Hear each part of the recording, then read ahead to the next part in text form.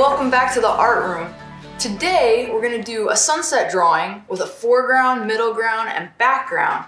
And then we're going to do something really special to it, and you're going to have to wait overnight to get the big reveal of this project. But to get started, I am choosing to use some cardboard, and I just found an old cereal box. And you're also going to need some crayons or oil pastels. And that's really important. You have to use one or the other of those. And then you're gonna need some black paint here in a minute. Okay? Might wanna have your paintbrush handy. And then scissors if you're cutting this out. Now, if you only have paper, if you're not able to get a hold of some cardboard, just use a piece of white paper. That'll work too. All right. I'm gonna use this, and you can cut it any size you want, any shape you want. I'm gonna make mine kind of a square. See how good I can do on a square. What do you think, Fern? Fern's a little tired today because I got him up early and took him for a walk because the weather is so nice out. So we went for a little walk around the neighborhood. And are you worn out?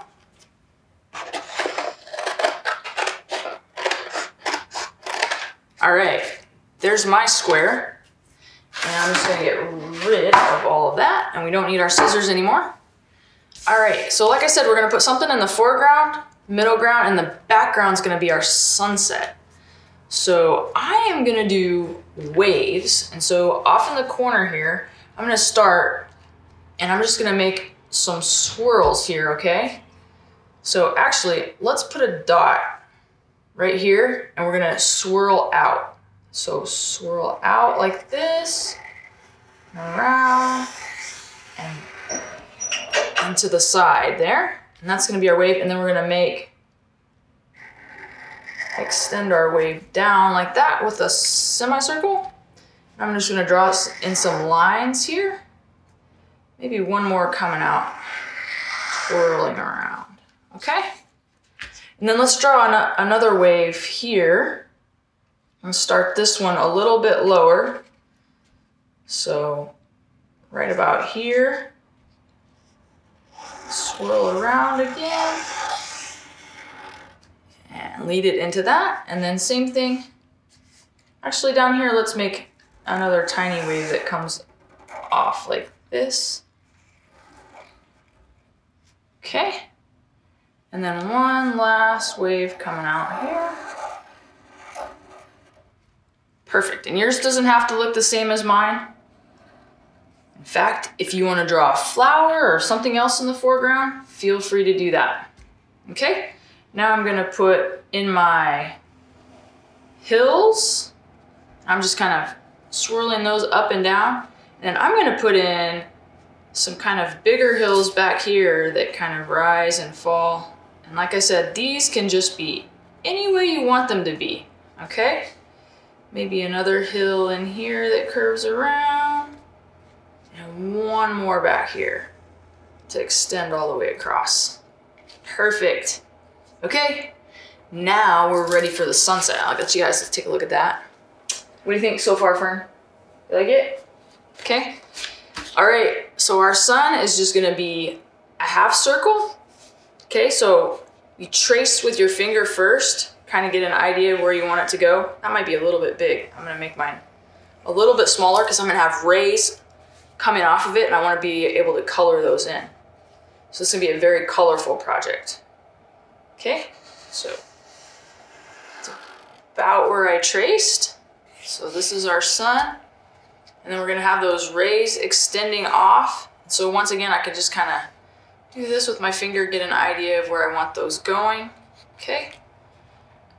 So straight lines. Yeah, like that. And then one up. Spacing them about the same.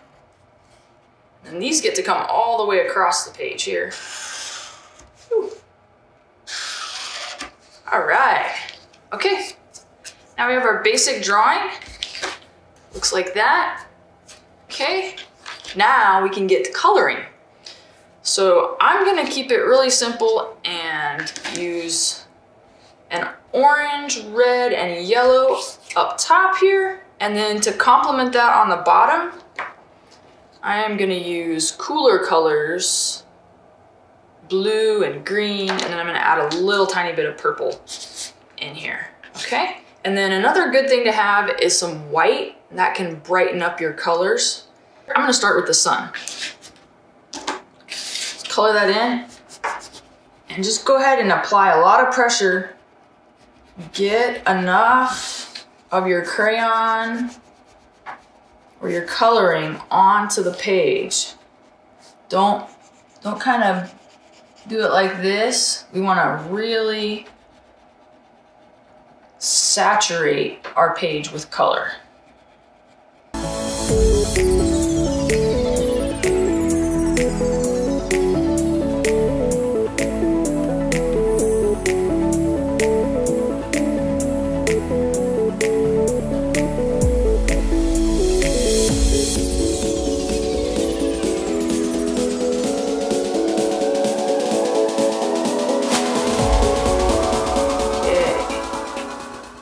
Now that I have all my yellow down, I can start to fade in some other colors.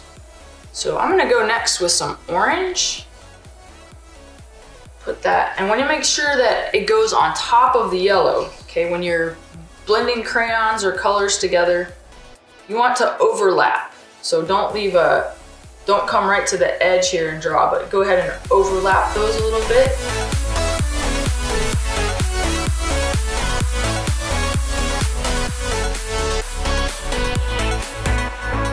Now to blend those together a little bit, I'm gonna go back with my yellow over this spot right here and just start to get those colors to mix together.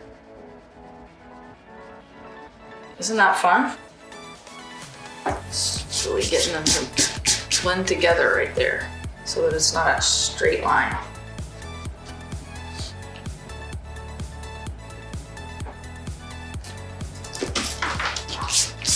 Perfect. Turn left. Okay, and last I'm gonna use some red on the outside here. Same thing, just being real consistent.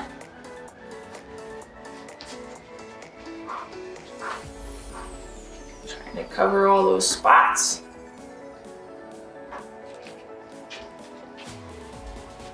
Now remember, we're gonna come back with our orange on top of our red so that those blend and fade together. All the way out with that. Kind of want it to be more orangey than red. All right. And I might even come back in again with my yellow and blend that all the way out. I like how that looks. Only thing is, you kind of get your crayons all mixed together there. That's okay.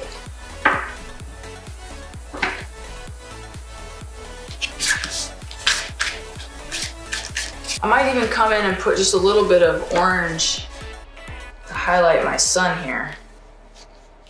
A little bit of orange, maybe even a tad of red. And then come back with my yellow and blend those in.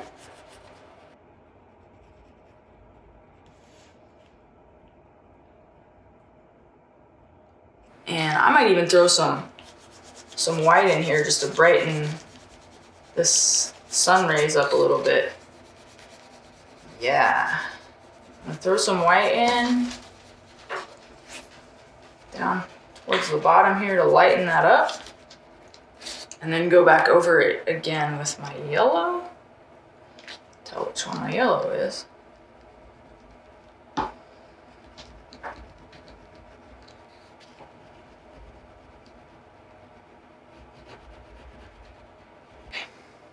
Just make sure every part of your picture is colored with crayon or oil pastels. I'm gonna go ahead and finish up here and then color in my blues and greens on the bottom. I'm gonna speed that up so you don't have to sit here and just watch me do that. And then I'll come back and show you the last thing that we're gonna do.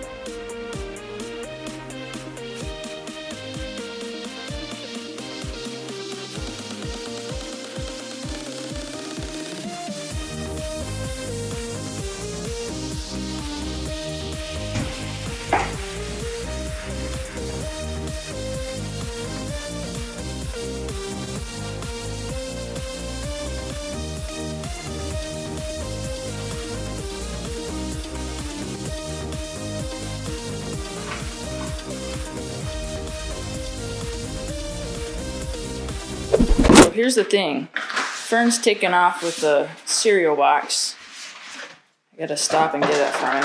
Fern, come back with the cereal box now. That's for art, not for chewing. Come back, Fern. You need to be obedient. Come back. Can you come back? Give me the cereal box, please. That's for our artwork, not for chewing on. Ah. Hand it over, mister. Please don't do that again. Come and sit.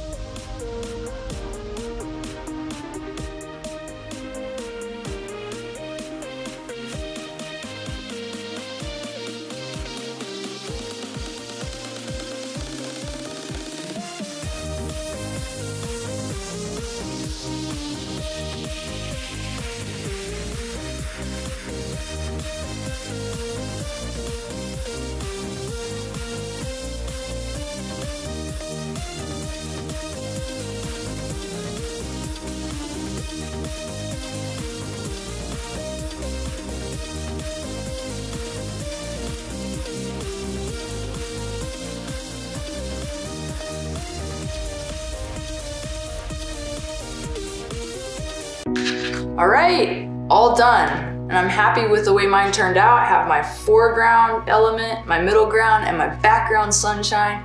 I like the way the cooler colors are contrasting with the warmer colors up top.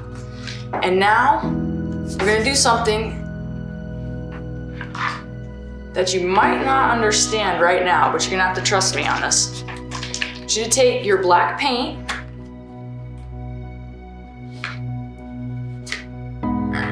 Let's see.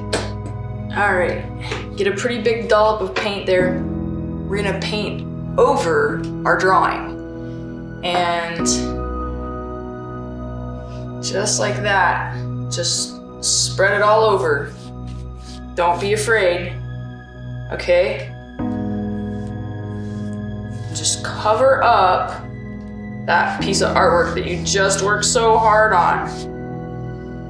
There are times in life when things seem to not make sense, and this kind of doesn't make sense. The first time I saw it done, it didn't make sense to me why I had just worked so hard on this beautiful drawing just to cover it up. But it is gonna make sense in the end. Sometimes life can seem a little dark. Sometimes I feel sad or lonely, and things maybe don't always make sense. And it reminds me of doing this because this doesn't make a whole lot of sense right now. But it will. And so here we are. Your painting should be completely covered in black paint. And what we're gonna have to do is just leave it and be patient, and then come back in a day or two, and I will have another video that shows you what to do next. All right, so hang in there. Remember, you are God's masterpiece, created in Christ Jesus to do good works. See you next time. What do you think, Vern? Huh? What do you think? No? Yes?